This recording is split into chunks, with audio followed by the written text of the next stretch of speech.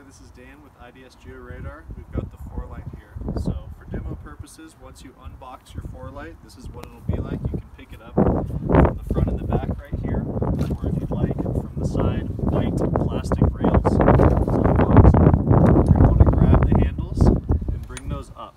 Watch out for the antenna cable. Slide this bar right here all the way up underneath till it makes contact with the handlebar bars.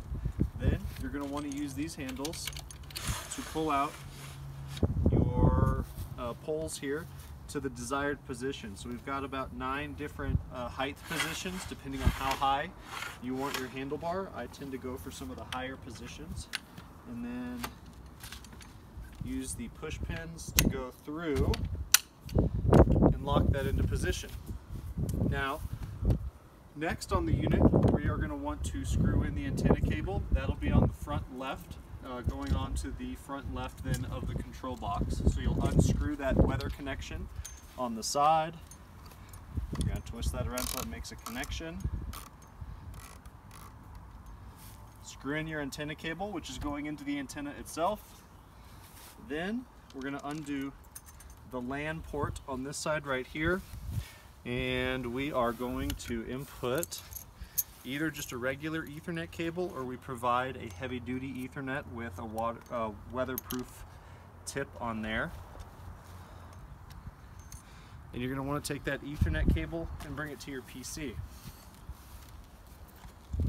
So in this demo, I have a larger full-size PC, as you can see, but you can also use the FCG1 small tablets, whatever you prefer. Next, we're going to plug in your batteries. So the 4-light takes Milwaukee M18 18-volt batteries. It's a hot swappable system, so you can put 2 or just 1 battery in. I'm going to put 2 in for now, but the great thing is when you're running, you're able to hot swap those throughout the day. And then next, what we're going to do is hit the power button. So the power button is going to be right here on the right side of your control unit. There'll be a red light that comes on, and once that comes on, and if your Ethernet's plugged into your computer, I'll show you here on the screen the next steps to take. Alright, so once everything is hooked up, we've got the red light on the DAD controller, which is the analog to digital controller. We have our Ethernet cable plugged in. We're going to go right here to OneVision, which is our acquisition software. And I already have it running. But anyways, what we're going to be looking for is this guy right here. So we've got a few options in the startup page here. So in the settings, we have the option to go through a few different units. We've got the 4-light selected right now. You could do the high mod with 1, 2, 3, 4, 1, 2, 3, and 4 between a 400, 900, or a 200, 600. Our Stream C, which is a 32 channel, 600 megahertz system. The Stream EM, which is 38 channels of 200, 600 mixed also with a live capture LiDAR, as well as the Ultra Stream EM there. The Stream X, which is all 200 megahertz, or the Testmec from Testmec, which is the Stream C antenna in a different cart. Alright, so we're going to stick with the 4-light 200, 600 right now for this setup. This is where you would do an encoder calibration. If you're going to use the unit, I recommend it. You just hit proceed. You lay some tape, or at least make a mark somewhere on the ground of a starting point. I like the axle of the wheel, the front of the unit, something along those lines. You hit start. It's going to connect.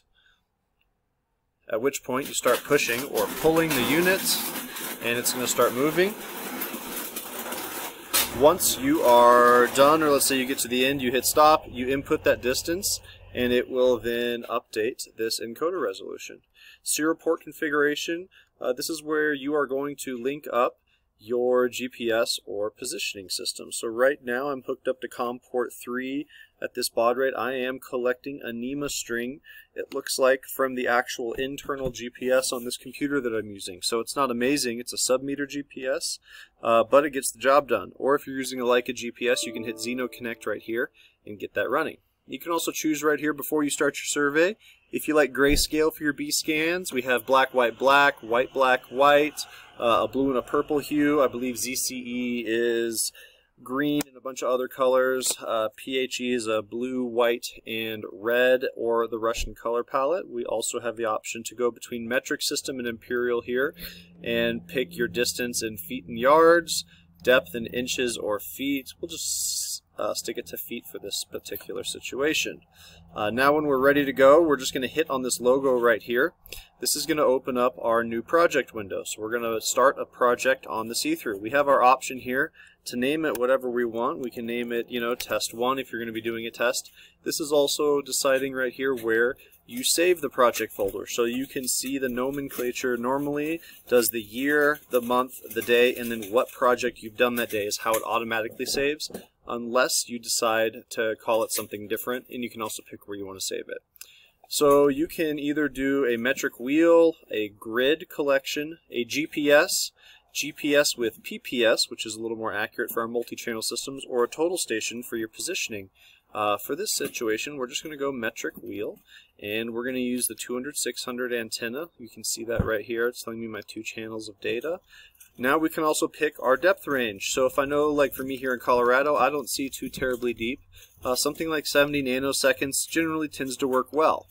If we want to get the highest stacking and the highest sampling, we're going to leave that on 512. If for whatever reason you want to scan at a running speed, you can turn that down to like 256 and get a few less scans. And this scan step right here as well, we're going to leave alone. So we're just going to start the survey.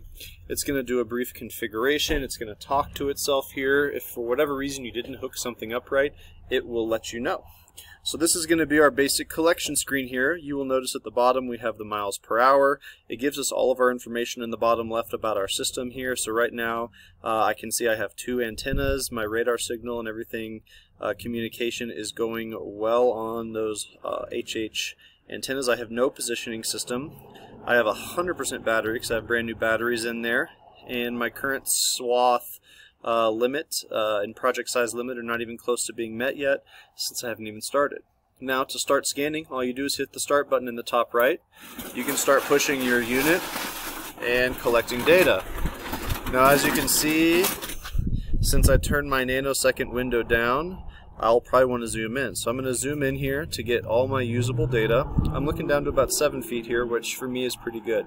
Now the left side is going to be the C-scan. Since the computer doesn't know where we're going, it's just tracking our distance here, since we don't have a GPS. So generally I turn that off in the bottom right down here if you're just doing a standard line collection. So we're going to push along, and we're able to collect data. The yellow line is going to actually be the line on the unit, so if I stop and back up, you will see that yellow line backing up. So I'm collecting over some rebar right now.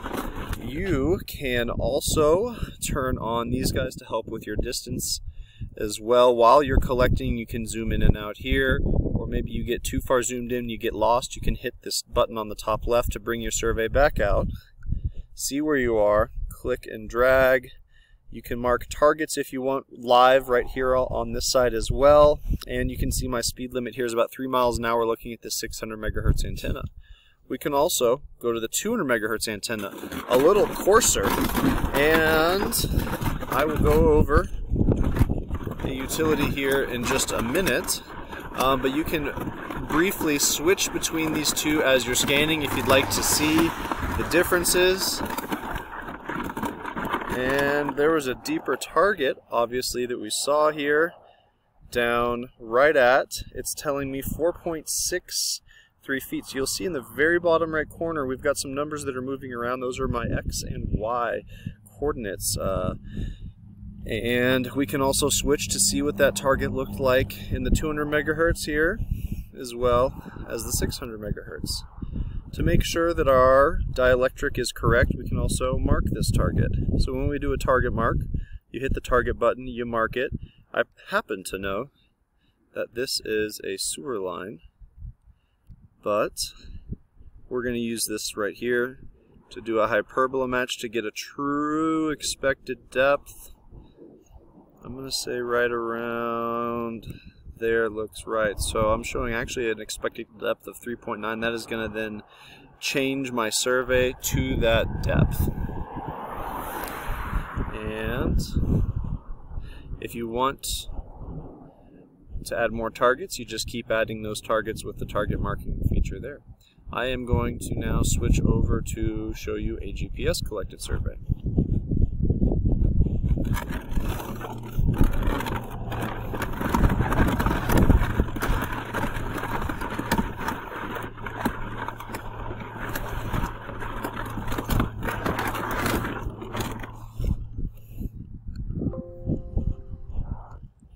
Now, if doing a GPS collected survey, first of all, to get a Google map in the backdrop, you're going to want to be connected to the internet. So a lot of the computers that we supply or sell come with a SIM card installed inside that we can use with a Verizon or AT&T 4G or 3G, 5G data plan.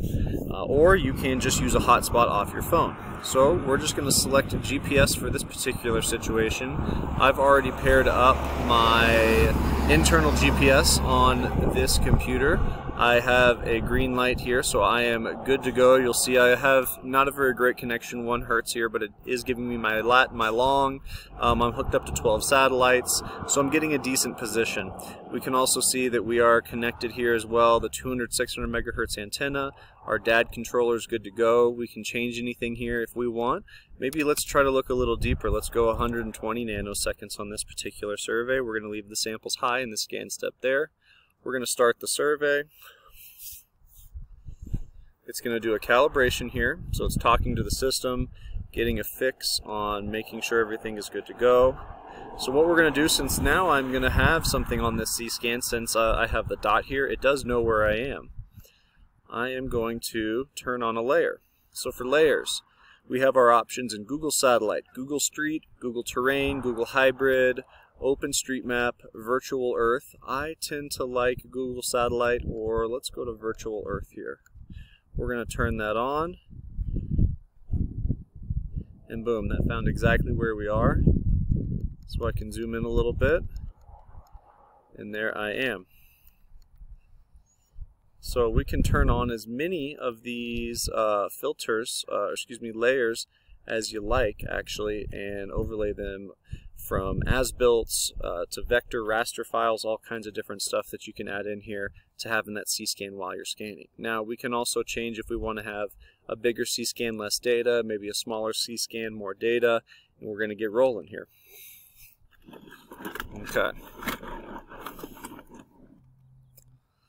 So now we're collecting quite a bit of data, all the way down to 20 feet now, which is quite a bit for Colorado, but I'm going to zoom in here to, let's say, about a 6-foot range, which is more or less our usable data, and keep going. Alright, so you'll see that the yellow line is tracking me on that C-scan on the left there. And there we got quite a hyperbola hit. I'm going to zoom out a little bit. I'm going to take a look at that in the 600 as well as the 200. And I'm going to pick the 600 to make my target mark. So I happen to know this is a sewer line. I am going to fit this guy right here. Okay. So we hit him once. We're going to continue moving.